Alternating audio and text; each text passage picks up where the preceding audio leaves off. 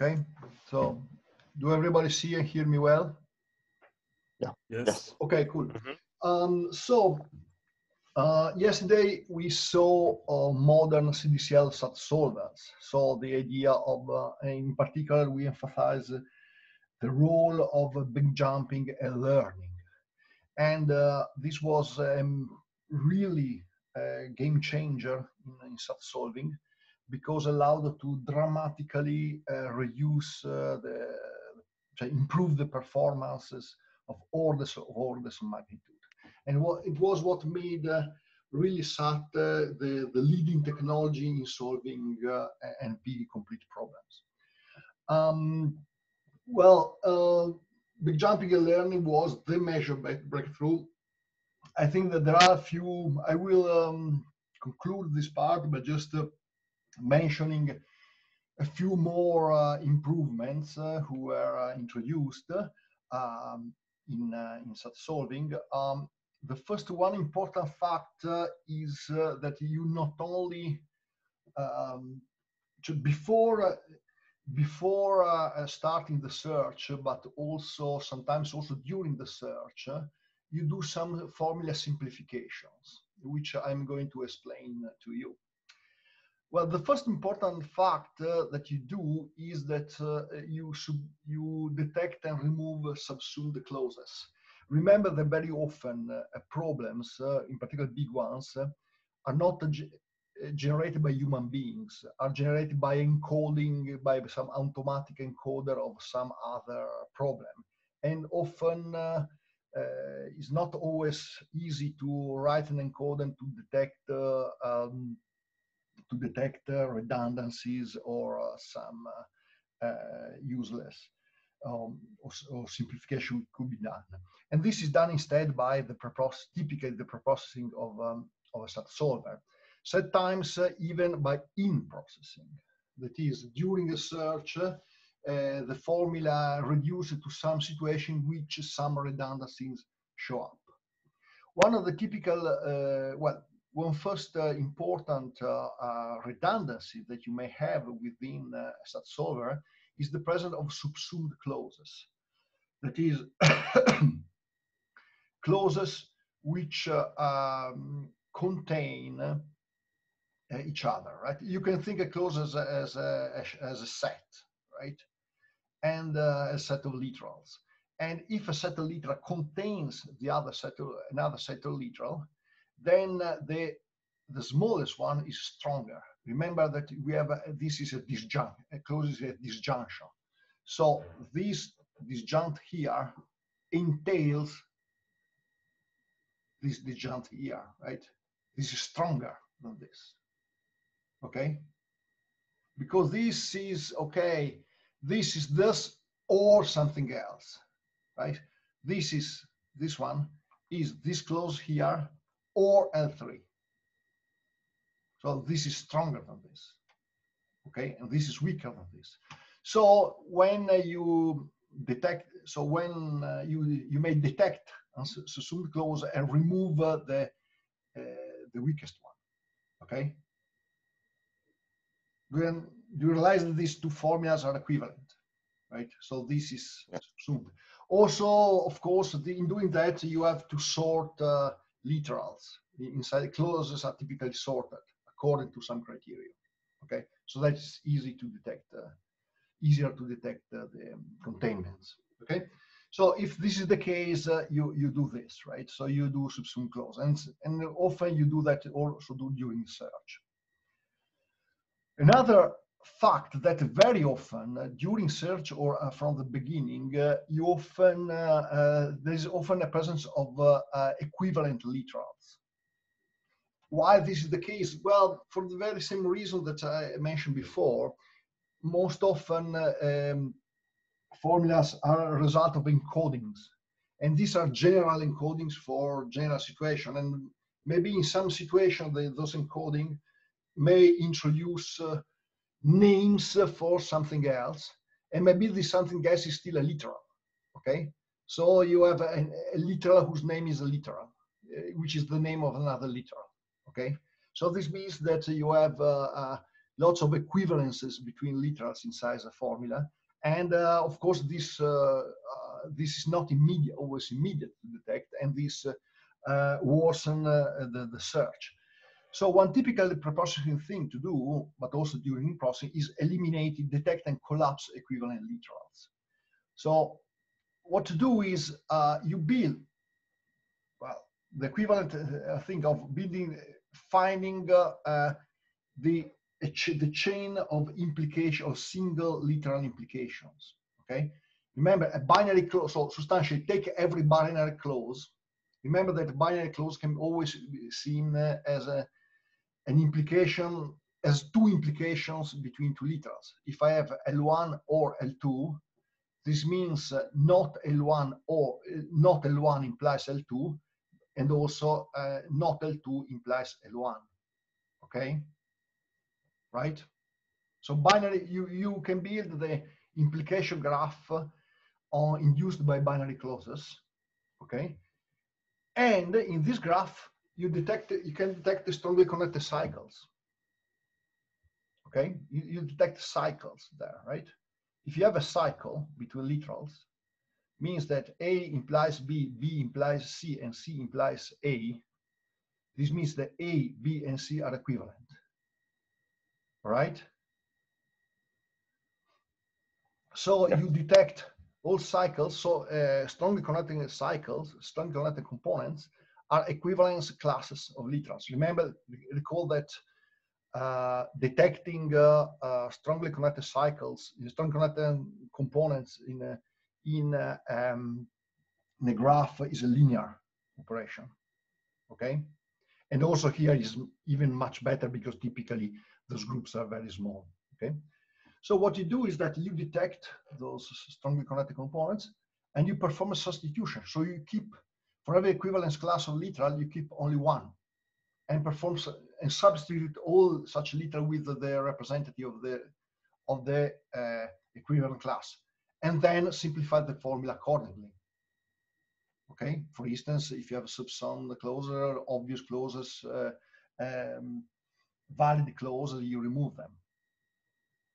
And then you perform a unit and a pure literal, and elimination, and equivalence clause, and drop valid clauses, and so on and so forth. And you redo this until notice that doing this simplification may cause other literal to become equivalent.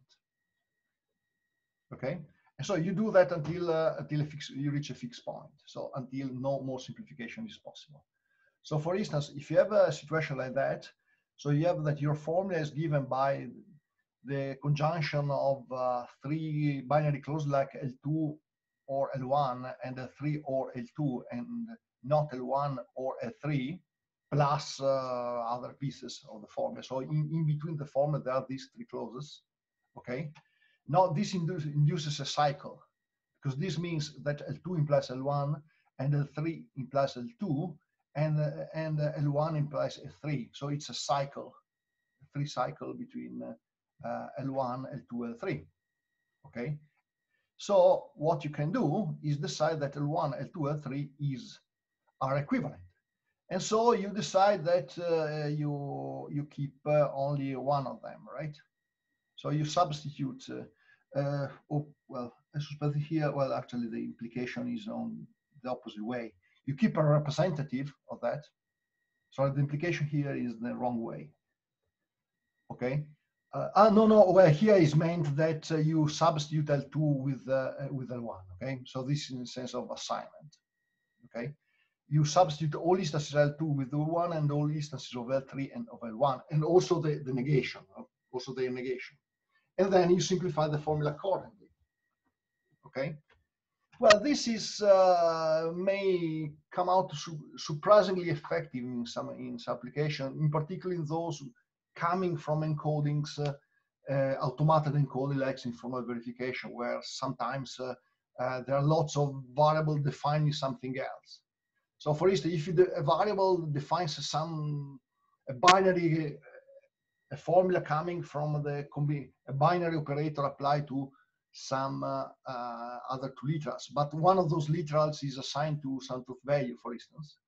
then this comes as a literal, being a definition of another literal.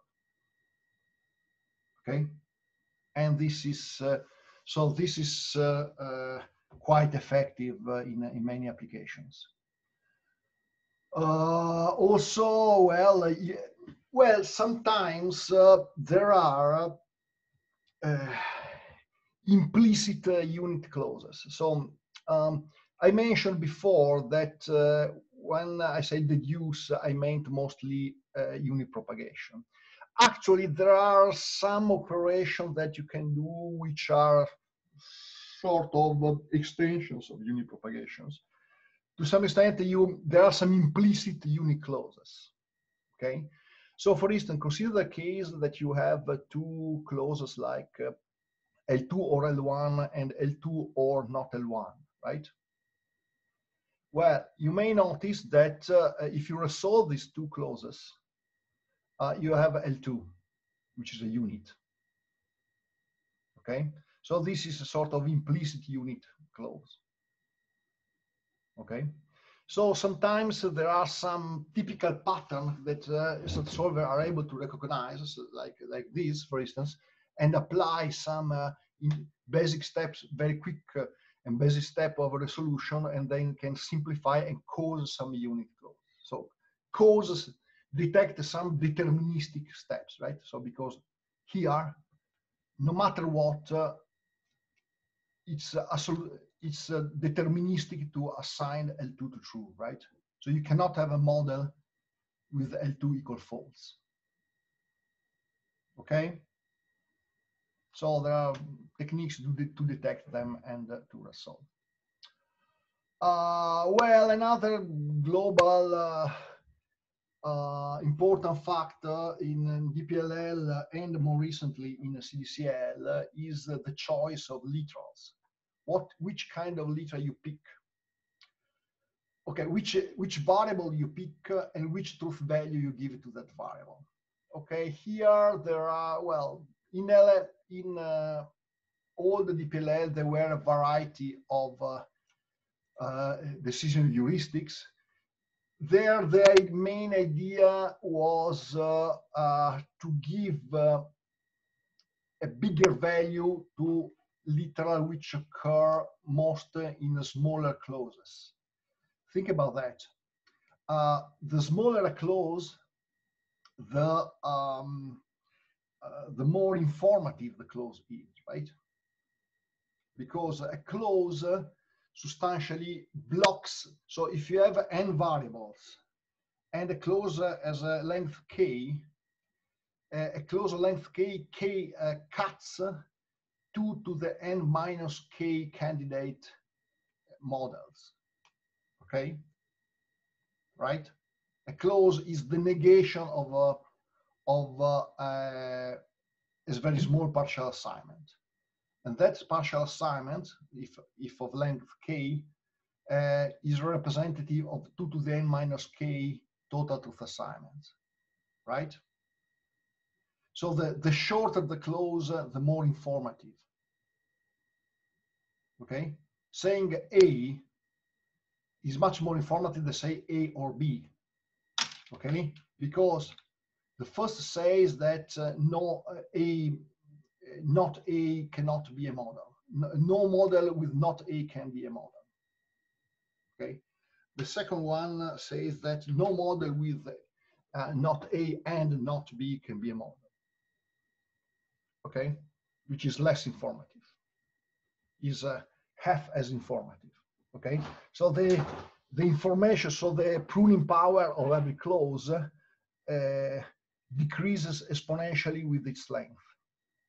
Okay, so typically heuristics try to assign truth values first, so tend to consider more important the variables occurring in small clauses. Okay, because they were much more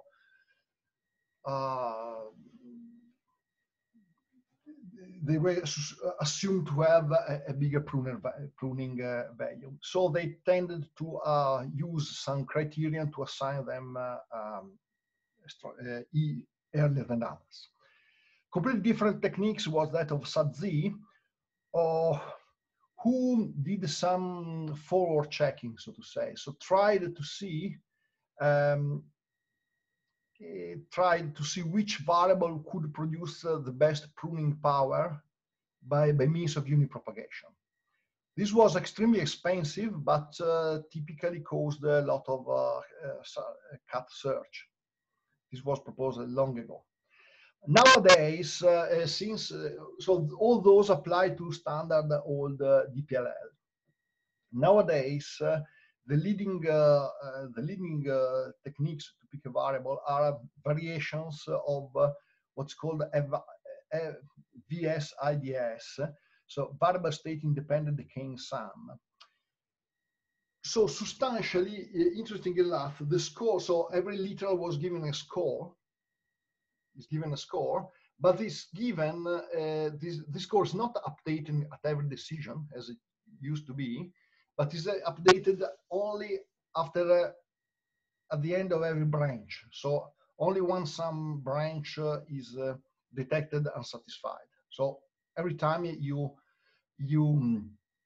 falsify a clause and before starting the conflict analysis. And here the idea is that you give higher scores to variables which belong to recently learned clauses. Okay, so that's so when you learn new clauses, you give you add some score to the variable occurring there. Okay, and that score is decreased exponentially progressively as time go ahead. So this means that the variables occurring recently learned clauses weigh more, have a bigger weight than the others. And the intuition is that you want to keep the search local. So you don't want to, so if you have 100,000 variables, you don't want your SAT solver to jump from completely different zones in the search space. You want to try to stay local in some way, reason. So typically, the variables have a role in different zones of the formula, right? So there are variables which are very far away. So consider a dependency graph, okay, where every node is a variable, and every arc is, and you have an arc whenever two variables occur in the same clause. There are some variables which are really far away in this graph, interdependency graph. So a variable interacts with another variable if it occurs in the same clause, okay? You may have a big chain of graph, a big chains of interdependencies. Substantially, you want to go on choosing variable which are near to each other. You don't want to jump from extreme parts of this graph. So that's more or less the intuition of that. Also, as another technique which is often used, I just mentioned them just for your curiosity, is you tend to keep track of the last truth assignment, in the sense that when you pick a variable, if you can, you give it the value which was last assigned to her in the previous truth assignment. Okay, so suppose the last branch variable A was given value false. Okay, in the recent. So suppose now you have to decide, you have backtracked and then you find a new branch, and then you pick variable A and you have to decide the truth value to give it. You keep track of the last total truth assignment you give for every variable, if you can, tend to give the last variable, the last value you gave it. And the reason is that you want to keep the search local. Okay, you don't want the SAT solver to jump from area to other area. Okay, but this is just generical intuitions. Another important factor, which is important in SAT, are restarts. They were introduced by Gomez and Selman years ago. So substantially, sometimes the SAT solver gets stuck into search in some bad area of the search space, right? And it really goes on in trying to improve in an area which is hopeless. So from time to time, according to some heuristic, the SAT solver, the search is blocked and the stack is reset, and the restarts again from scratch. This is called restarts, and the intuition is due based on some statistical analysis, knowing that the probability of having a solution is not normal, but is something similar to a log normal. Well, you may say, well, but if I restart, this is going to redo the same search. No, because in the meantime you have learned clauses. Okay, so very often, when you restart, he will go in a different way due to the different search that you've done. It's not supposed to redo the same search. Okay. Nowadays, SAT solvers restart quite often according to some heuristics. So, for instance, if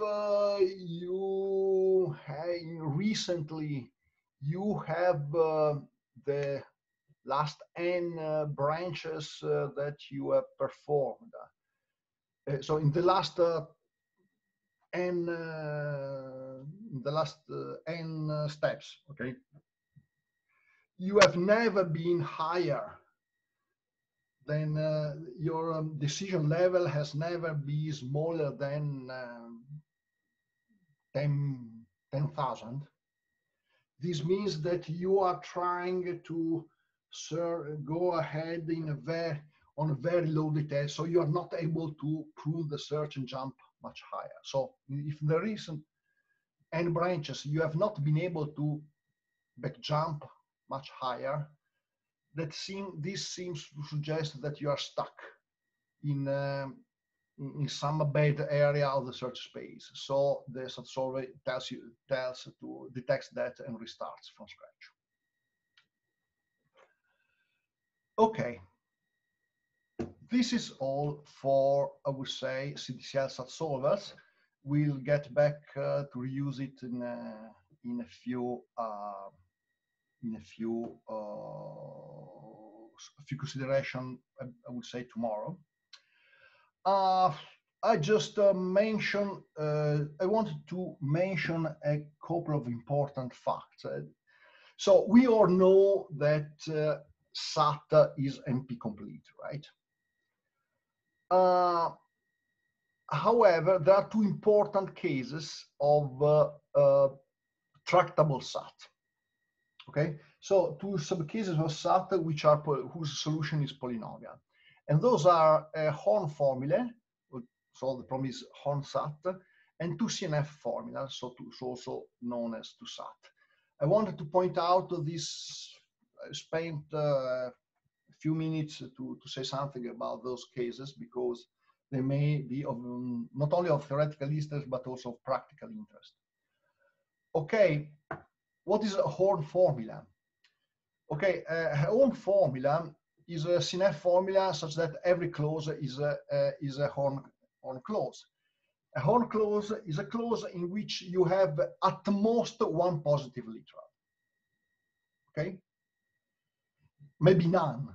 Okay, but a Horn clause is something which in every clause, so a Horn formula is a formula in which in every clause you have at most one positive literal. Okay, so this is a Horn clause, right? Because you have one literal here, only one literal here, you have none here, fine. Okay, and you have one positive literal. Notice that you may have also unit literals, okay? So why horn clauses are of interest? Well, because they occur very frequently in some, well, sometimes it's useful also to encode polynomial problems in SAT, okay? Because SAT solvers are very good in doing lots of things, okay? But you have to know that the result is polynomial. For instance, typical situation is when you have, so horn clauses typical represent implication between positive Boolean variables only. So for instance, this clause here can be seen as S2 implies S1. This clause here can be seen as A3 and A4 implies S2. Well, this can be seen as A5, A3 and A4 implies false. And this is just, well, an implication of itself, right? So this is was very popular in some logic programming, calculi, and something like that. Also, notice that sometimes some situation, some formula which are not horn can be reduced to horn by simply renaming. So if you look at this formula here, this is not horn because this clause is not horn. It has two positive literals. However, you may notice that this literal here occurs only in totally negative clauses, negated. Occurs negated only in total negative clauses. So you can rename B as not A2, okay? And substitute this formula with this. So you substitute this with not A2 and substitute this with, so not A2 with B and substitute not A2 with, sorry, A2 with not B and not A2 with B. Okay, you obtain a formula that which is a horn. Okay, so do you see how to, can anybody see how to solve a horn formula easily? So I think we can build a graph, a cyclic graph, because each literal is depends on several others. Yeah, that's a good choice, but there is with a yes, this could be a way, but okay. Can't I make just everything false? We are near. So well, if you make everything false, how do you do with the positive unit clauses? You're not far. You're not far. We can separate all negative clauses. No. No. Well, I think that Enrico was very near to the solution. Assign false to the negative literals with our antecedent of the implication. Do something before that. Yes, but you have to do something before. Just one, because it's a conjunction. I mean, the idea of assigning everything, all literals to false, all variables to false, is good if we don't have positive unit clauses. Okay. So what do we have to do before that? Well, I can unit propagate them. Yes. Yes. So the idea is very, very simple. You apply a run of unit propagation. Run unit propagation until fixed point. Notice that it may be the case that your formula is returns unsat, right?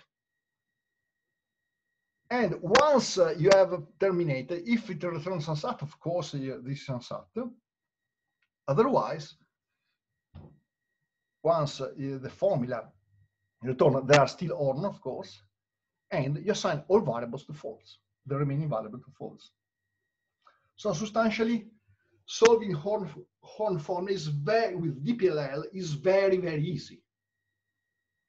You just have to slightly modify the code and say run a unit propagation up front, which is already done automatically by SAT solver, and tell the SAT solver to always assign negative values to the formulas. Okay, so you don't need to backtrack, right? Well, of course you have to be aware that this is horn, and so that you can stop when if this fails, it returns a stop. Okay, but if you do that, you are done, right?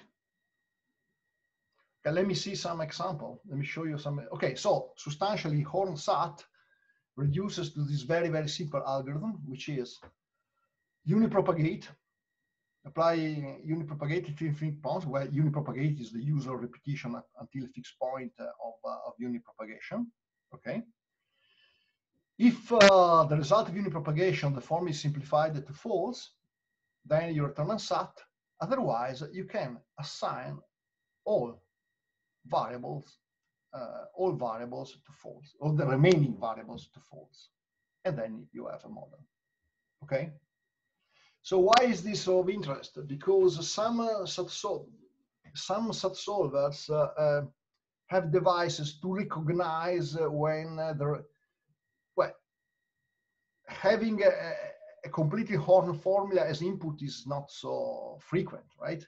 But it may be the case that after a few variables are assigned, the form is simplified into a horn clause, into horn formula. And then if your SAT solver is able to detect this fact, then after that is able immediately to recognize and assign everything to false. Okay, so for instance, if your formula is not far from being horn, so it has very, very few clauses which are not non-horn, you can adopt the following heuristics. Choose variable first on non-horn clauses, okay, and after that assign all variables to false. Okay, in this way you tend to eliminate non-horn clause and try, and then once you have eliminated all non-horn clause, the solution of the horn form is immediate, is linear. Okay, is this clear? Okay. Yes. Okay, so an example. So if you may see this is a horn, okay, so because yes, every clause, this is on one, this is one, this is none, this is one, and this is one, and you have one unit literal here, so you run unit propagation. Okay, after running unit propagation here, okay, you end up simply where this a simple case where a horn clause, a horn formula is unsat. Notice that a horn formula is unsat only, so if a horn formula is unsat, you are able to detect it by just unit propagation. Because if after unit propagation you end up not to have completely simplified, you end up not having detected unsatisfiability, then it's satisfied because it's sufficient to assign all the truth values to false. Okay, so this is the case. So in this other case, instead you apply unit propagation here, then you end up having this formula which is a horn, okay, because this has one positive value each. So it's enough to conclude that you just apply all variables to false. Okay, so if you apply all variables to false, this means that this truth assignment satisfies A1, this satisfies this other clause, and that's it. Okay, so every truth assignment assigning A3 to true, A4 to true, A2 to false, A5 to false, and also A1 and A2 to false, okay, this is irrelevant, then satisfies the formula. Okay? May I ask a question? Yes. Would it be the case that the same approach works if instead of having horn clauses, we have a constraint like every clause has at least one negative literal? Yeah, of course. Yes. it will work the same, but then you can convert it into Horn clause by just toggling positive literal with negative literals. So you can recognize a priori. So it's a part, the case that you mentioned is a particular subcase of this, where is it? Of this case here. Okay. Just toggling the value of all. The reason why Horn clauses are used, refer to having one positive literal, depends on the fact that they come from this situation here, which was very frequent in some fields like logic programming, for instance, years ago. Okay? But of course, you are perfectly right. What you are mentioning is, if you think about that, is just an extreme case of this case. Okay, thank you. I have to think a bit about that No, to I mean, convince myself, think, but I no, trust think you. about that. If you have a formula in which you have at most one negative literal every clause, okay? You just rename all variables A1, A2, A3, such that with B1, B2, B3, such that B1 if and only if not A1, B2 if and only if not B2, okay? Yes, okay, but not the opposite, okay? just maybe I expressed myself not in a correct way. I was thinking if you have at least one negative literal per clause. At least, well, no, because you can have so if you have a clause of size 4, you have you may have at least, no, I mean even of size 3, if you have at least one negative variable per clause, you may have the other two positive. And why wouldn't assign everything to false work in this setting? Sorry, at least, oh yeah, okay, yes. I know what you mean, yes, okay, fine. Yes, at least one negative value, see. Well, at least negative value for a clause, yes. This is another case. There are other subcases like that. I mentioned Horn because Horn occurs quite frequently in some situations. Okay. Okay. Yeah, of course, this is another case that you made, which you correctly mentioned. Okay. Okay. Yeah, no, you're perfectly right. Okay. Okay, thank you. Okay. So I've lost where we are. Okay. Okay. Another important case is 2CNF. Well, how many of you have taken a complexity course? A course in complexity? So, okay, how many people never saw complexity theory? Well, you may know, so those who have taken a course in complexity know that 3 is a magic number for complexity, right?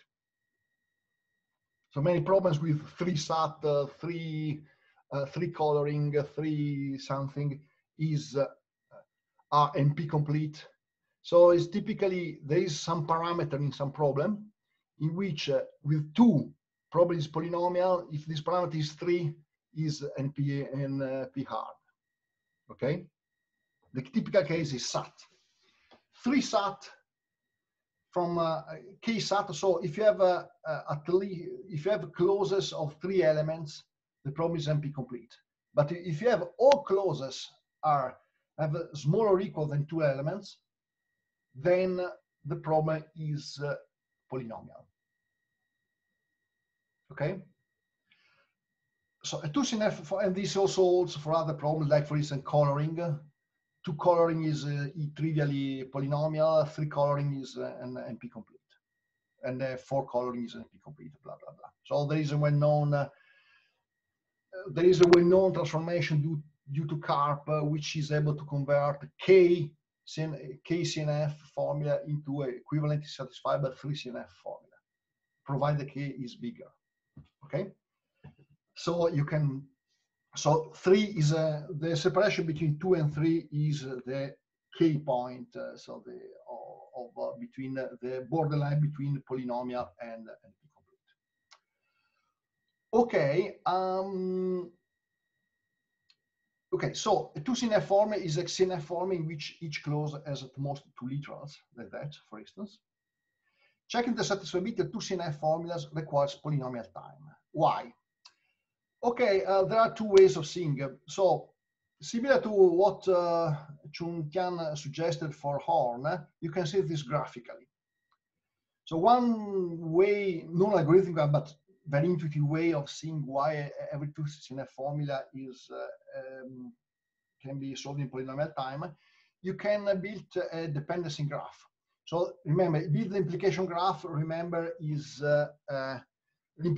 take all binary clauses, okay? A binary clauses implies an implication between 2 literals, right? A or B means that not A implies B and not B implies A, okay? Are we there? So if we build the implication graph where we have all nodes are literals, and all binary clauses can be represented of arcs, can represent arcs in this graph, okay? Okay, then if this formula has a cycle containing both AI and not AI for some index I, then the formula is inconsistent. This is an if and a if. If it's not, this is not inconsistent. Okay? Well, obviously, if you have that an implication graph, this means that AI implies not AI, but it also has a cycle that not AI implies AI, so that AI is equivalent in not AI, which is obviously false. Okay? So your formula is inconsistent. So from your formula, you are able to prove that AI implies not AI, which is, of course, inconsistent. Well, you can, given a graph, you can use a Tarsian algorithm or whatever is your favorite version of strongly connected component algorithm, which is linear, I recall, and you can detect this. This all requires linear time. Let me give you a simple example about that. If you consider this formula here, okay, this is a binary formula with the 1 unit here. You can build the implication graph. So, for instance, when you have the clause A1 or A2, this is not that you have one node for AI and 1 node for not AI, okay, for every node. So, A1 or A2, okay, means that not A1 implies A2, and not A2 implies A1. Okay? Okay, do the same for all those clauses. Okay? Well, once you have built this graph, you notice that you have substantially 2 strongly connected components here. Well, not 2 strongly connected components because this is not. You have some graph here, and you have 1 strongly connected component here, which contain both A5 and not A5, and A6 and not A6. Okay? From which you can conclude that this form is unsatisfiable, right? In fact, this contains this block here, which is obviously unsatisfiable because it cuts all possible combination between A5 and A6. Notice that an alternative way of solving is just, again, run unipropagation at the beginning, which will make you eliminate all this formula here, and then just keep reason on the purely 2CNF formula. Okay? Is this clear? Any question Yes. about this fact? Yes. Okay, go ahead. What is the question? Who is asking a question? Nobody, but I have one. Who is speaking? I don't get. Chuntian. Ah, okay, yeah. This algorithm, is it a polynomial to the number of literals or to the number of clauses? Okay, good question. Good. This is this is on both, because it's also polynomial in the number of the notion of polynomial means is polynomial of the size, formally means on the size of the representation of the problem. So how many bits do you need to represent a problem? So this is formally the notion for complexity theory, right? Well, when you speak of complexity on a graph, you mean typically the sum of the number of arcs and the sum of nodes. Okay, so when you see when you say a problem is, say, linear in the size of the graph, you mean on the sum of the nodes and of the arcs of the graph. Okay, so the answer is substantially, you may think is polynomial in the sum of the, you can think in the sum of number of variables and sum of number of clauses, or you can even think polynomial the number of clauses, because of course the number of clauses is greater or equal than the number of variables, right? Okay, and the reason is that Tarjan algorithm is linear in the size of the clause, where clause is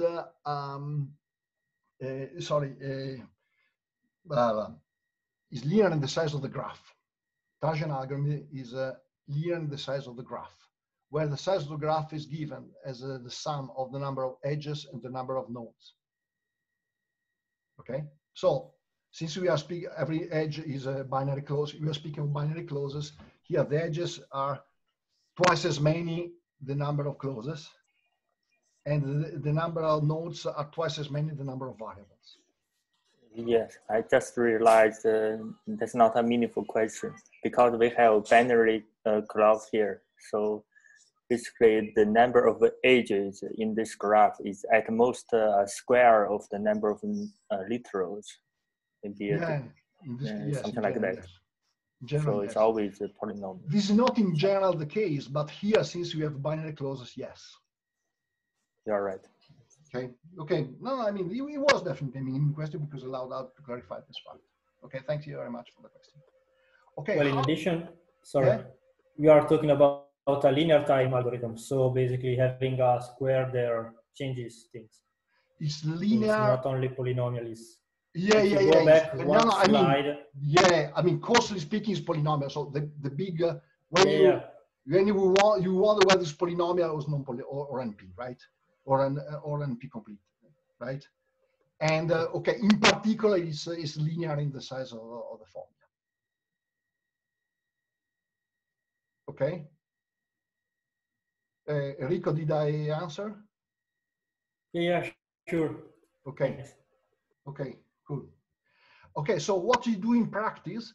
Well, you can write and also, so apart of working with graph, you can see also doing the logical reasoning that this is the case. Okay, so first of all, we notice that in general, you can run a unit. So if we can, when you speak of 2CNF formulas, we can assume without loss of generality that all clauses have exactly two literal, because we can run a unipropagation up front, right? So the very first thing we can do is run a unipropagation so that we get rid of all unary clauses. And well, if it returns SAT, we are done, okay? If it returns unsat, sorry, we are done. Otherwise, we have a formula which is all variables have purely two clauses, okay? Two binary clauses. So we get rid of unary clauses, okay? Is it clear? Okay. Here, in order to understand why it's tractable, I wanted you to go straight to this point here, this hint, and think about one very important factor. So suppose you have, in general, a formula which contains clauses greater than, whose size is greater than 2, okay? So what I've called greater than 2 CNF, right? So not only 2 binary clauses. Suppose you assign, okay, your formula is not CNF, and suppose you add one, you assign one literal to true. Okay. So if you assign to literal and then apply BCP, Boolean constraint propagation is substantially another name for unipropagation till fixed point. Okay. If you apply Boolean constraint propagation after having starting assigning from one literal, and as a result, this is unsat. The formula, you are able that this formula here is unsat. Then you can conclude nothing in general, right? Because you have also to check that 5 and not L is unsat, right? But think of the branching case of DPLL, right? This is actually what you do in the decision step of DPLL. You have a formula, you decide, okay, given you have no deterministic step, so you assign L to true. Try assign the first round of Boolean constraint propagation, then recursively check this is unsat.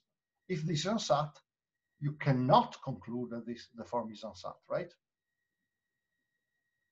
Okay. Are we there so far? Yes. Okay. The surprising fact for 2CNF is that if you do, and all your formula is 2CNF, if you take one literal, assign it to true, apply Boolean constraint propagation, and then you recursively found out that the result is unsat, then you can conclude that phi is unsat. Why is this the case? The reason is that when you assign, so take one formula and you assign BCP, the resulting formula is a subset of clauses of the original formula. Why? Because you cannot have clauses in which some literals have been assigned. Why? Because if only some literal have been, one literal has been assigned, then you have a unit literal, and a unit literal is unipropagated.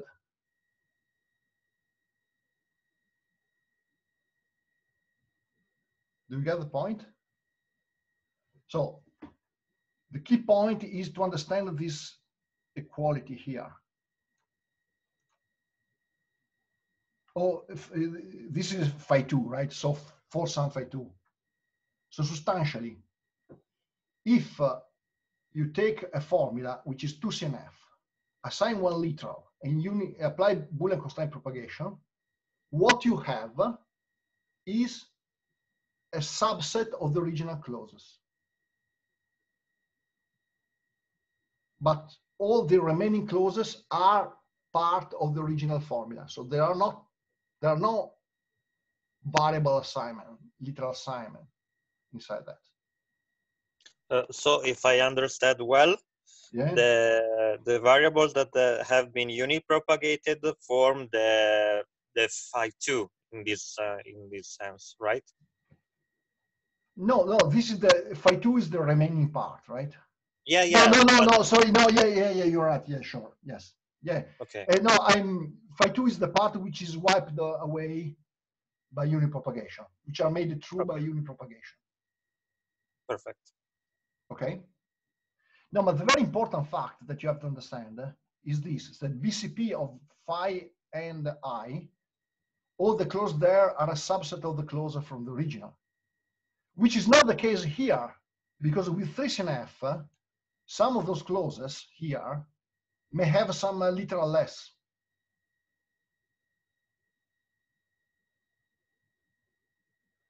Okay, so you have a 3 clause, you have unipropagator L, and now you have a 2 clause, which is no more a subset of the original. Okay, but this cannot be the case here, right? Because if after assigning unipropagation, you cannot have one formula, one clause, which subsumes the original one, because if you assign some literal there, it becomes a uniclause, and the uniclause is unipropagated away by BCP. You see that? Yes, yes. Okay.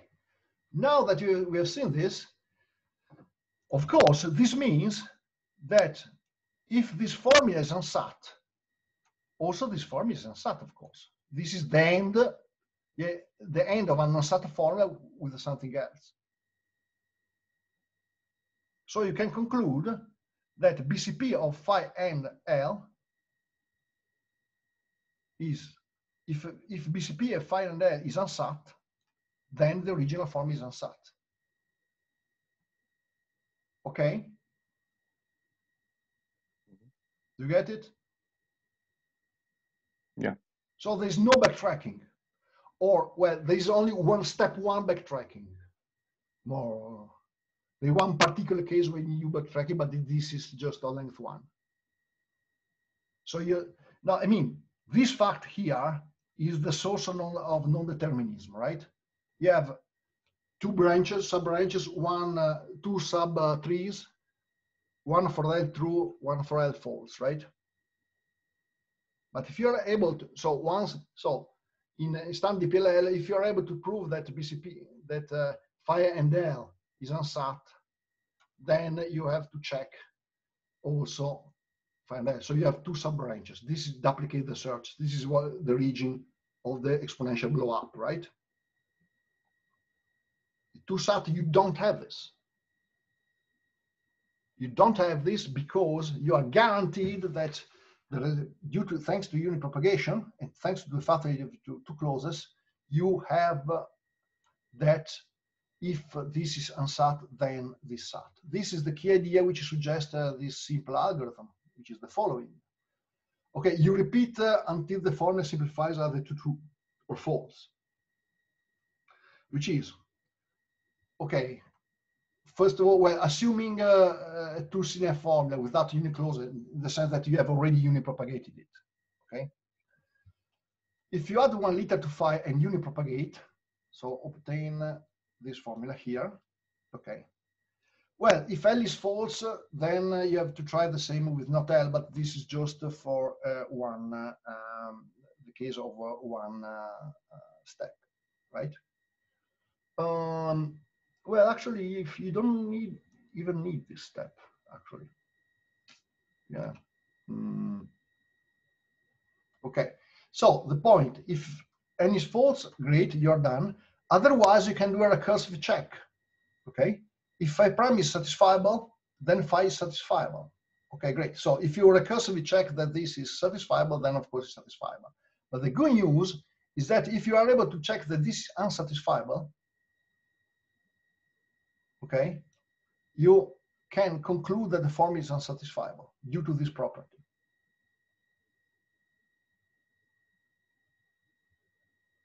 Okay?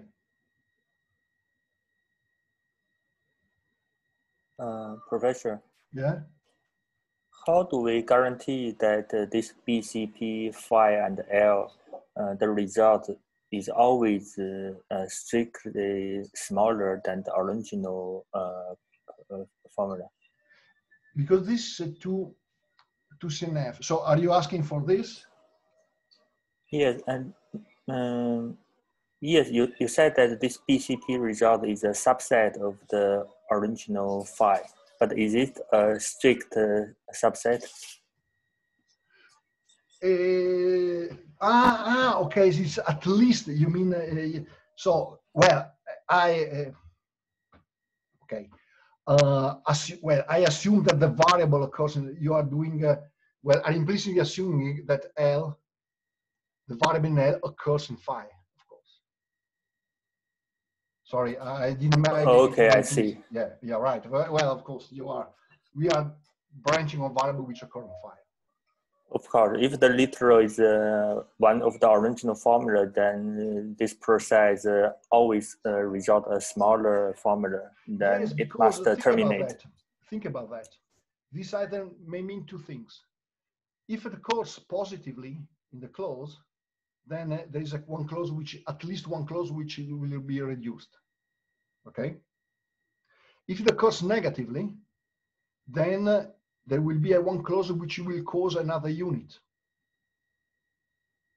And then that unit, of course, occurs positively in the formula. And so the next round of BCP will be eliminated and that clause will be eliminated. So assuming that I didn't say that, yeah, you're right. But there was an implicit assumption that the L here, the variable of L occurs in phi. Well, otherwise it would not make sense to do that. Well, if it didn't occur, well, this means that this step is completely useless. Okay.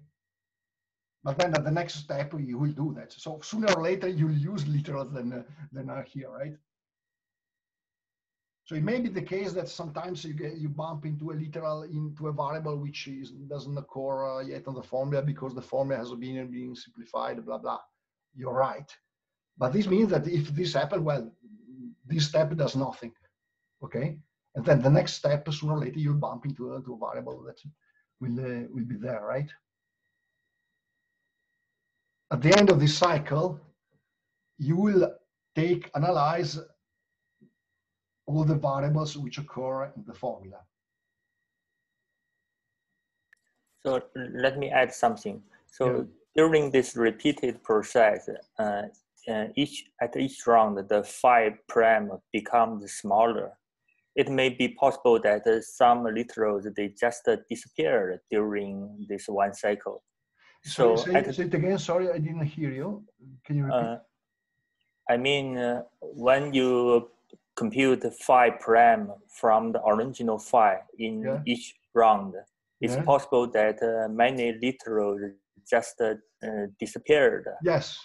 After the burden propagation. So oh yeah, sorry, I forgot to say here. Add one literal L in phi.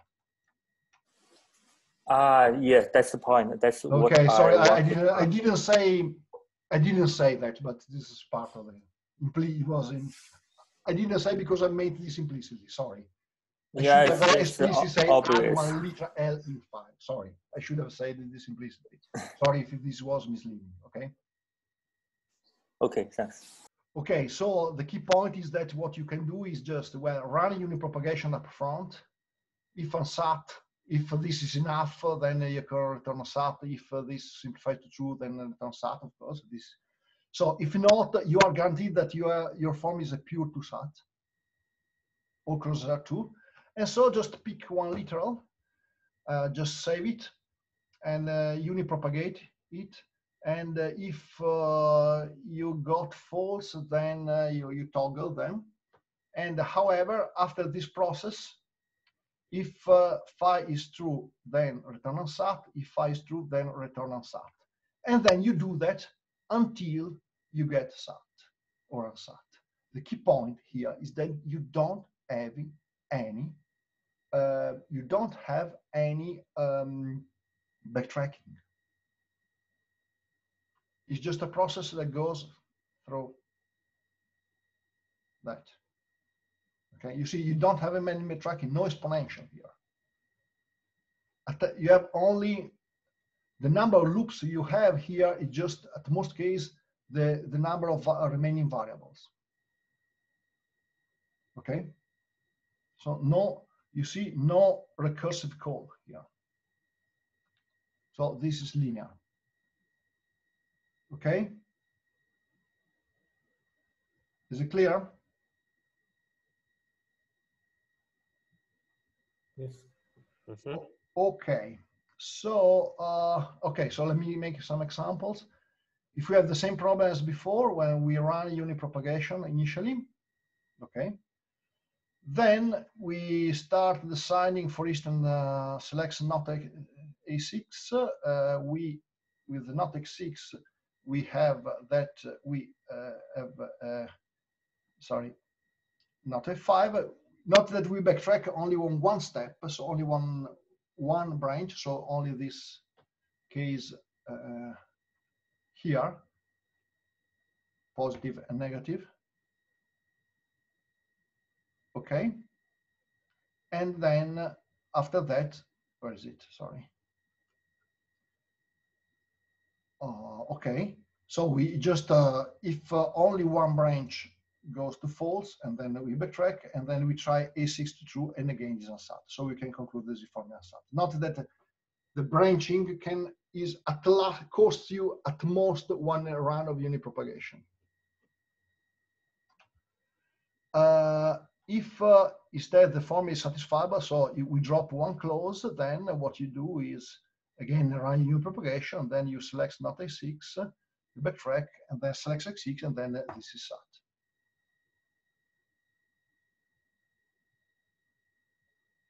Okay, note that you do have, in this case here is interesting because you need, notice that you need this one step backtrack, right? Because when you, let's say, you are here, no, sorry, where is it? This one. We are here, okay? So, okay, we have simplified A1 to A4, okay, no problem. Now, you decide A6 to false, okay, and then you get you find an inconsistency. Then you cannot conclude that the formula is inconsistent. Okay, because in fact this is not right. You still have to try at least that singularly A6 assigned to true the other case, but the other case reduces only to unit propagation.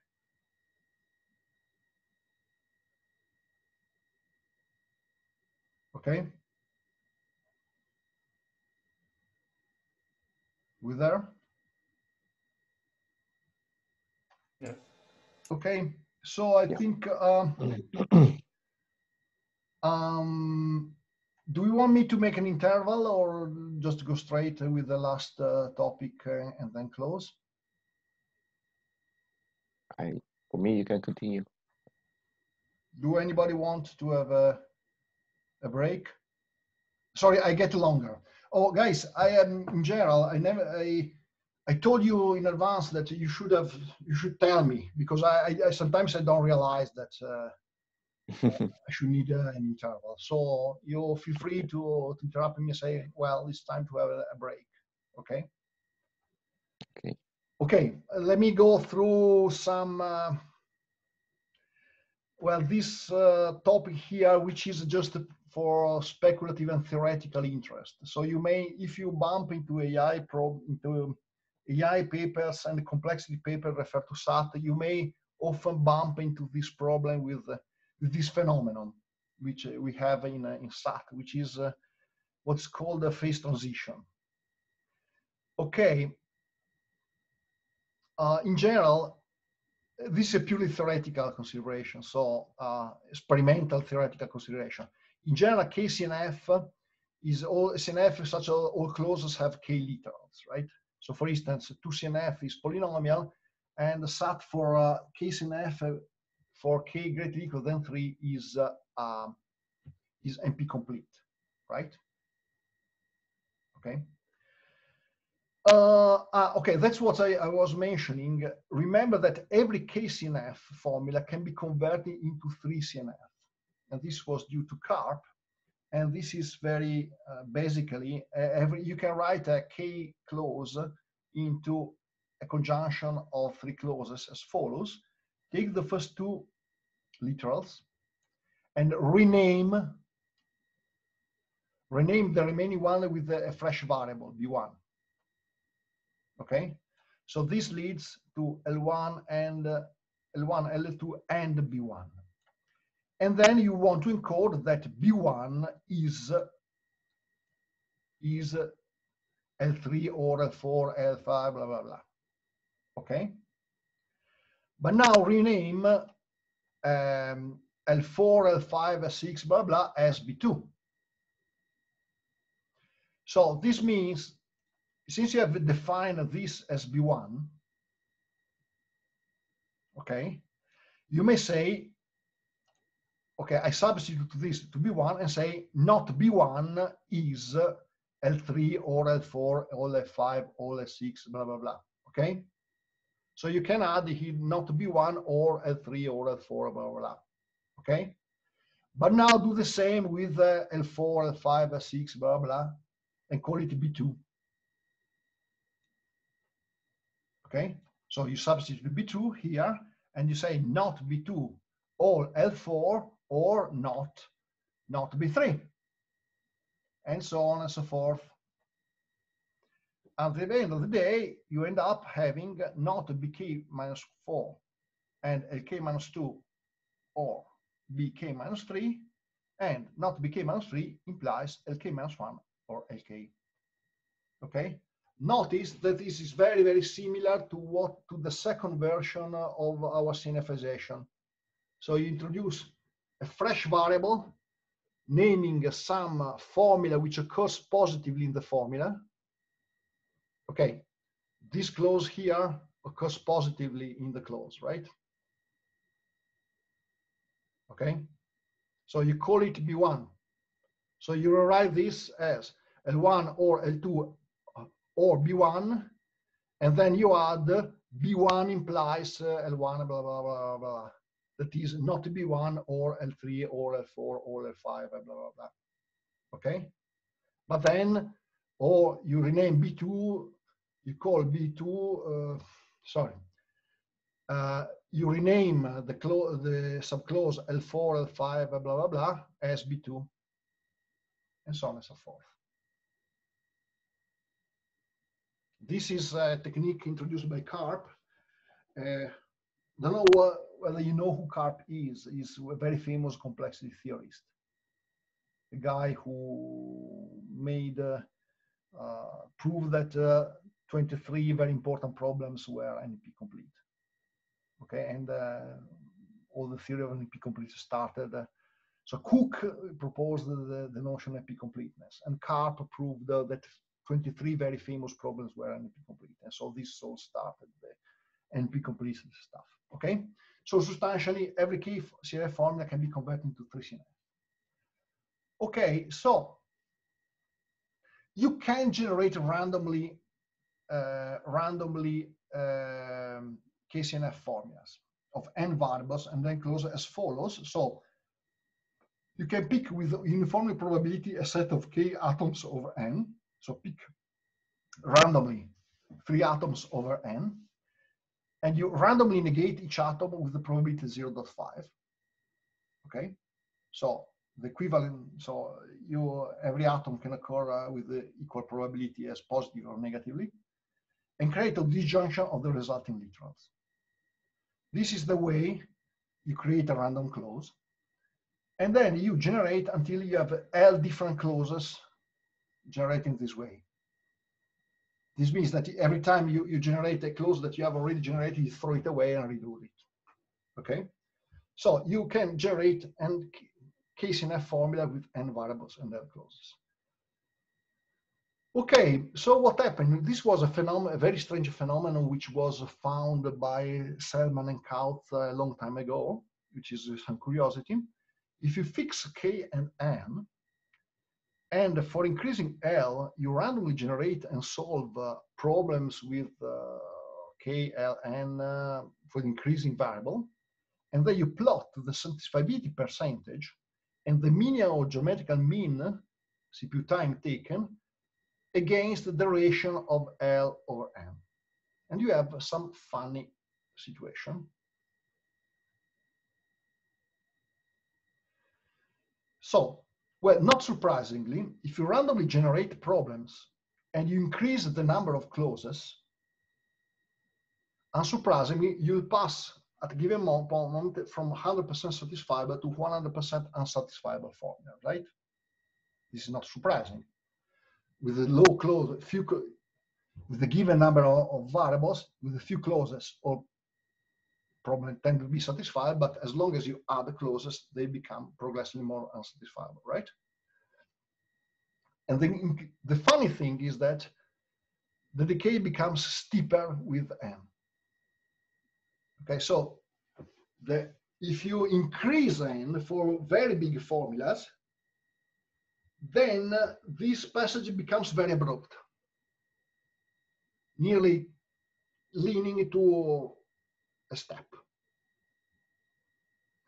And it was found that for n going to infinite, plus infinite of course, the plot converges to a step in the crossover point about 4.28.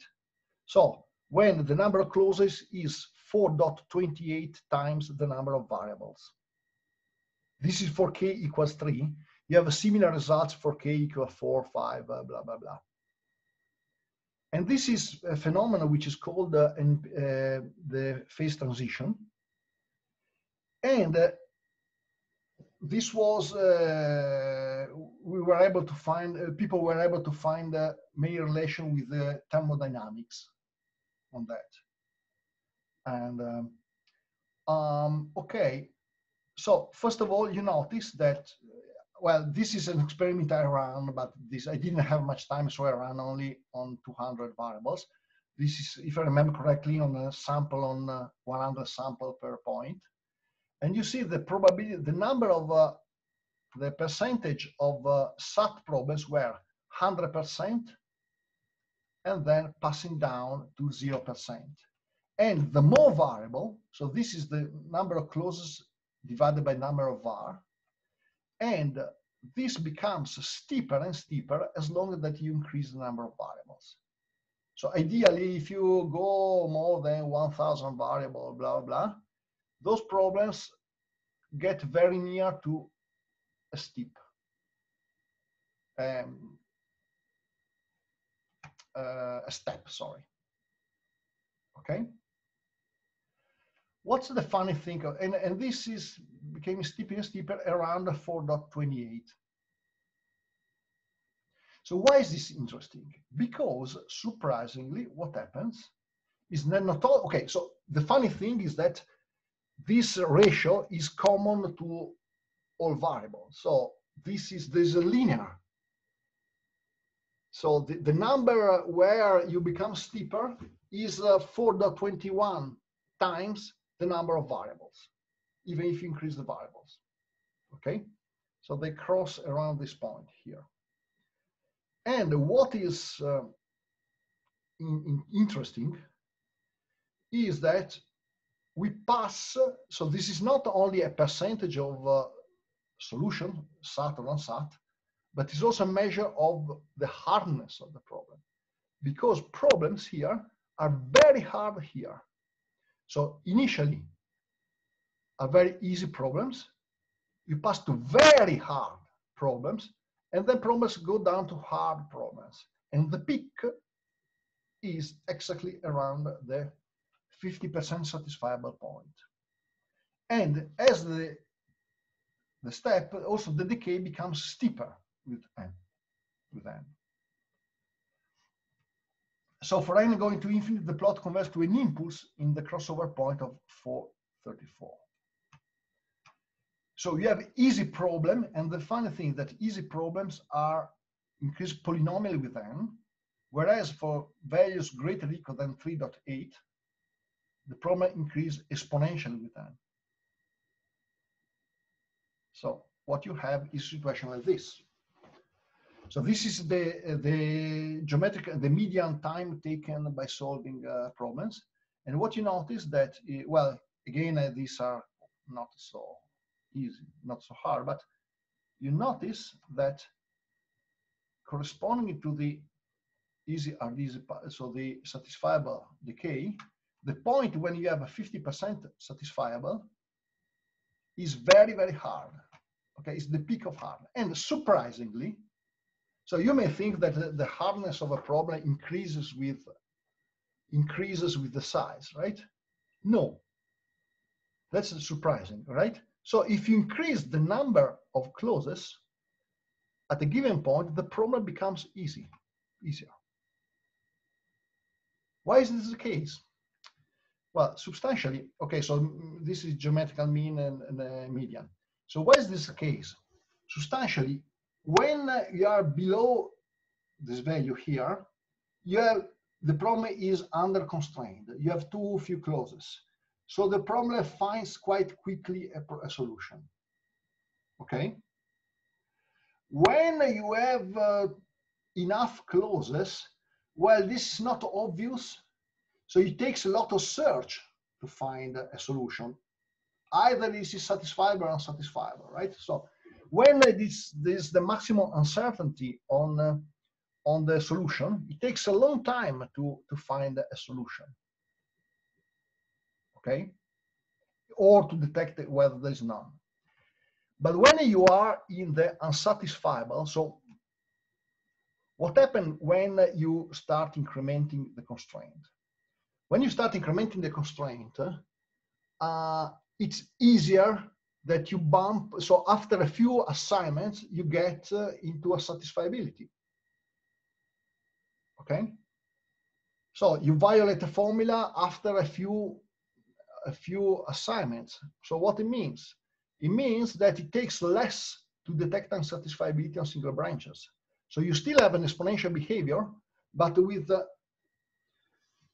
you still have an exponential tree, but the tree is shorter because the pruning power increases.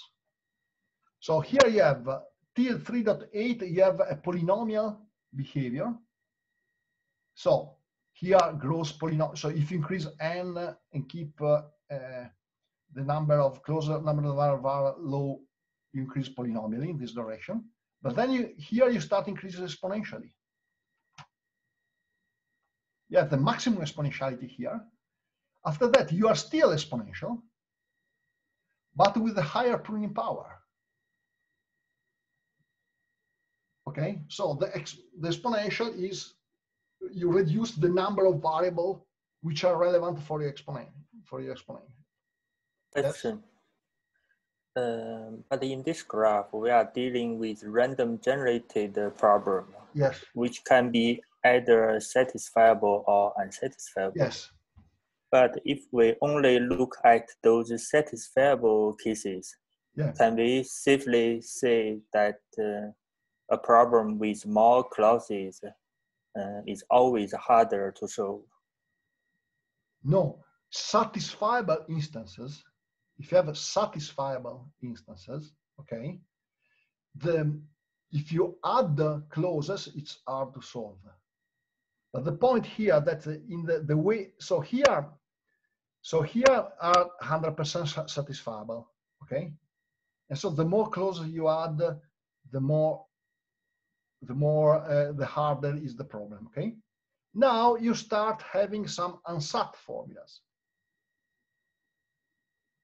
So you may think that for satisfiable formulas, you have something which is, of course, always increasing. So SAT formulas are, the hardness of SAT formula is, of course, always increasing. The hardness of unsat formula is typically decreasing instead. But the problem is that in this area, you have substantially no unsat formulas. And in this area, you have substantially no SAT formula. Okay, so here, this is dominated by the SAT formula. Okay, so the behavior is dominated by the satisfiable formulas. Here, this is dominated by the unsatisfiable formulas. Okay, is this clear?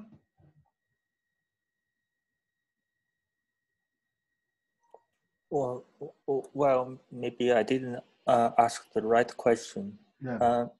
I was assuming that if we keep adding more clauses to a given a set of clauses, it's possible that the increasing problem is always satisfiable. But during this process, I assume that, no, I think that the the problem is actually becoming harder and harder. Is that true? No, okay. So if you look to the percentage of the satisfiable, the more close, well, remember that you are fixing the number of variables, right? The number of variables are fixed, okay? So the more clauses that you add, the more constraints you add. So with a few constraints, all formula are satisfiable. When you add one more, well, the number of satisfiable instances are, the likelihood that your formula is unsatisfiable decreases dramatically, right? Well, is this clear, this picture?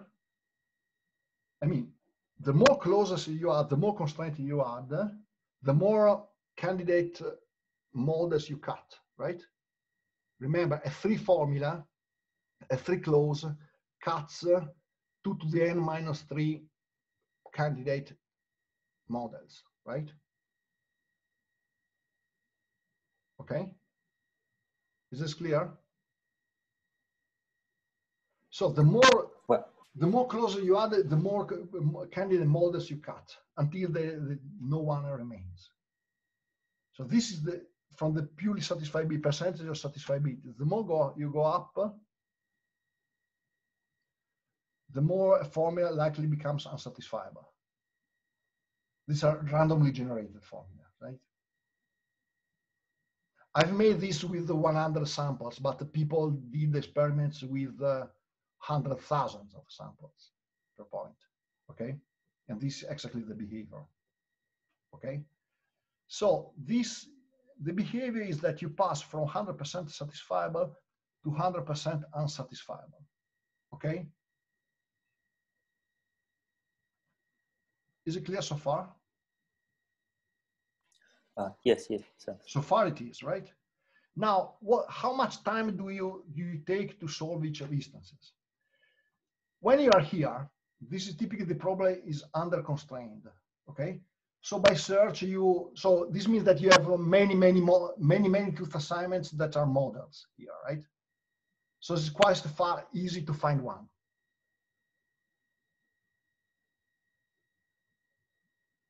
So if you have many variables and very few clauses, this means that just by attempt, you have very, very high probability to get a model. So you typically find it quite fast. Okay? Okay, so far? The more clauses you add, the more search, so the more branching you fail. So this means that in few branches, you get very quickly to a solution, right? When you are here. The more problems you get, the more branches will fail. Okay, so you'll end up having an exponential amount of branches before finding one or finding there is none. Okay? Okay, so I think that the fact that this increases here is not surprising. Till here, the fact is not surprising. So that the hardness increases here. What happens here is that now, after that, this is dominated by unsatisfiable problems, because most problems from now on are unsatisfiable. When you have an unsatisfiable problem, okay, if you add further clauses, you take less time to solve. Why? Because the branch, you realize that a branch is unsatisfiable earlier. Okay? So you still have an exponential branching, but the branch is cut earlier. So the more clauses you add, when you are in nearly 100% satisfiable, the complexity decreases. Why is this the case? Because you still have an exponential behavior, but it takes less. So you still have an exponential amount of branches, but the branches are cut higher. So think of a complete binary tree. okay? Whose high is the number of variables, okay? In a satisfiable, you have in principle to explore all. But if you are able to cut the tree in this height, then the problem is still exponential, but it decreases.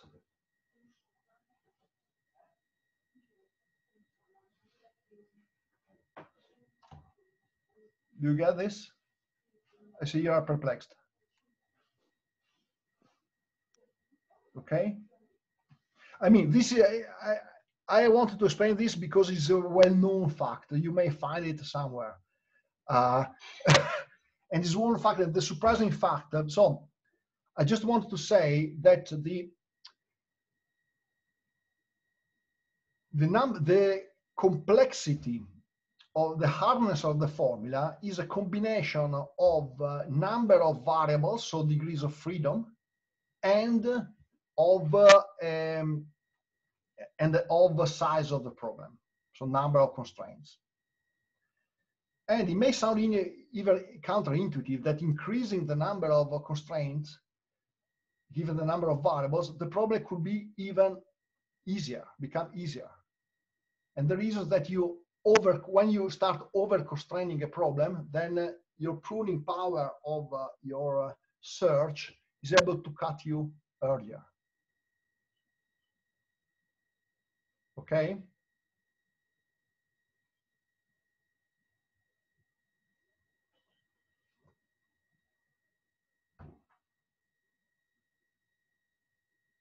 Okay, guys? So notice that this is a sort of side branch of SAT. This is just a theoretical consideration that you may bump into from time to time. This has been discussed years ago, and there are many people. This has a theory. Why is this of interest?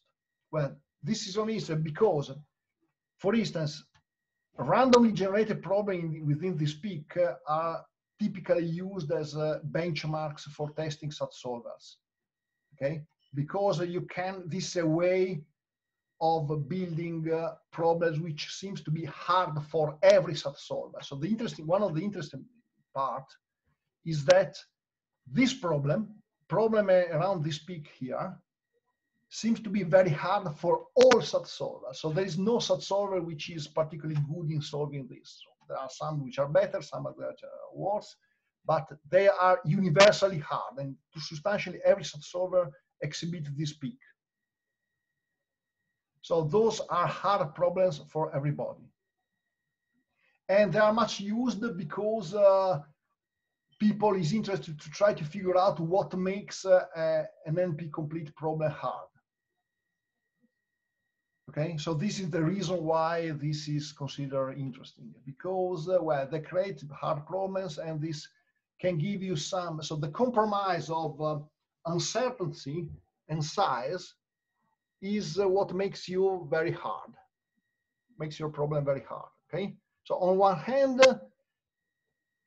here you are not more able. So when you are here, on one hand, you need exploring substantially all the search space. On the other hand, exploring every branch, in exploring every branch, you don't have any pruning power.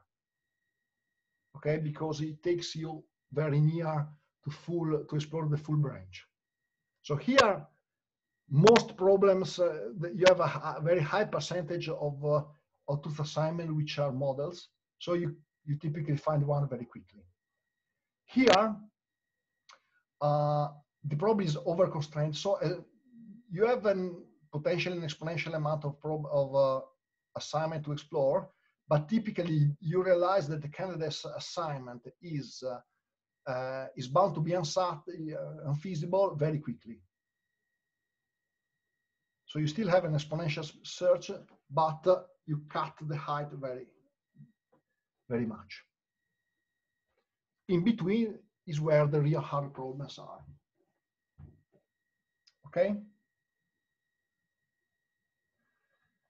Okay, so this has nothing to do with algorithmic issue. Just an issue which is you may bump into if in particular on AI, and if you know all this. By the way, similar behavior has been found in many other NP-complete problems. So this peak, easy peak centered in the 50% satisfiable point is something which has been shown in many other NP-complete problems. So this is of general interest for the theoretical viewpoint. Okay, so I conclude the class for today, and before you go, I wanted to ask you something. Some of you, for tomorrow class, okay, so I think I can stop recording because this is just a non-interesting. I just stop the recording, okay.